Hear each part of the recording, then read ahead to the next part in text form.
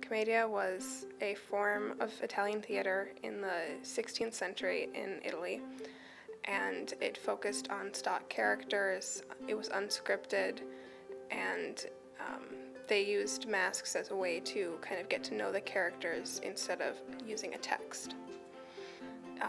Also, Commedia influences our modern entertainment very, very deeply, and so to know these characters better and to see their influence in modern American entertainment is really important to understanding why things are funny to us or why things affect us in a certain way.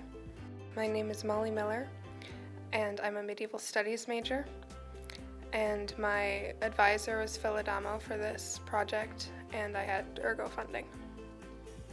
I set out to design and create 4 traditional leather Commedia Dell'Arte masks, made in the same way that they would have been made in the Italian Renaissance. And what ended up happening was I found out that there wasn't really a formula for it, and it was very experimental based, and so I ended up creating 9 masks, not in the traditional way.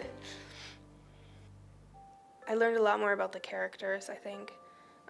Before I kind of had a vague impression of what they were supposed to be like, and then as I went through the process I kind of figured out more of what they represent as a part of their community, what their role was in the structure of the play, and Commedia is very focused on the humanity of art and presenting humans in ways that are imperfect. So it was kind of interesting to me to delve deeper into that part of it rather than just the light, fluffy, slapstick world that usually people just think of.